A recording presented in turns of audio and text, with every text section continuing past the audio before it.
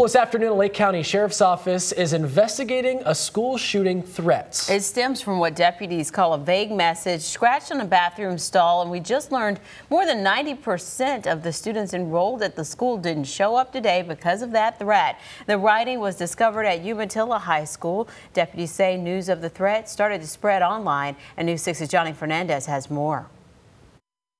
The district, along with deputies, say that they are not taking any chances with this threat that was made last week. And parents we spoke with say that they are happy they saw extra deputies here on campus this morning.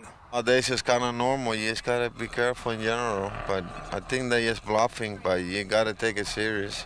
It started with a threat scratched on a bathroom wall here at Umatilla High School, then spread to social media, prompting a call to parents from the school's principal last night. We will ensure that our response to the situation aligns with district policies and procedures, and we will do all we can to make sure those who are responsible for making the threat are held accountable. The call making Rolando Garcia confident his teen could go to school. Yeah, she was kind of nervous. She didn't want to come, but you cannot, go by that. You just got to live your life and move on.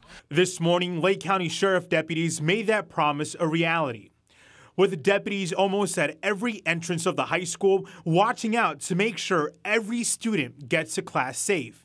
For my daughter, as far as they're taking, extra step for security, but you never know. This is the way we live now. And hold whoever is responsible accountable. In Lake County, Johnny Fernandez, News 6.